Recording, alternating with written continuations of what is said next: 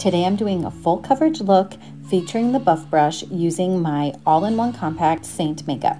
The buff brush is double-ended and the bristles are very compact together, making a very dense end, which helps with a full coverage look.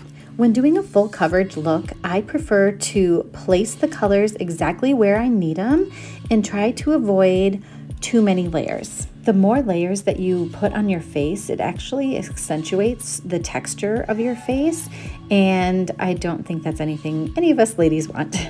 One reason I really like the buff brush is that it has a slight angle, and so the one at the ends is sort of pointed and really just fits right into that cheekbone to contour, and also can do a really nice nose contour. When using it with Seint's 3D foundation, which is a cream foundation, I like to press it onto my face and just place it.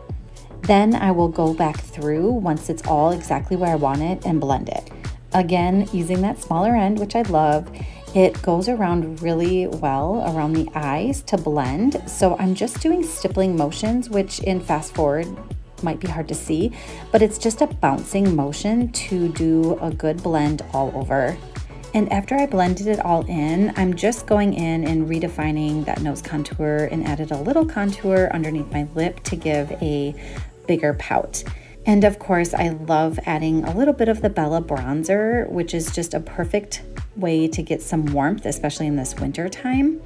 And this is the key when doing full coverage makeup, is to use a Perfector sponge. Make sure your sponge is damp and then bounce it all around. This will pick up any of that extra product that you may have used since you used a denser brush like the buff brush.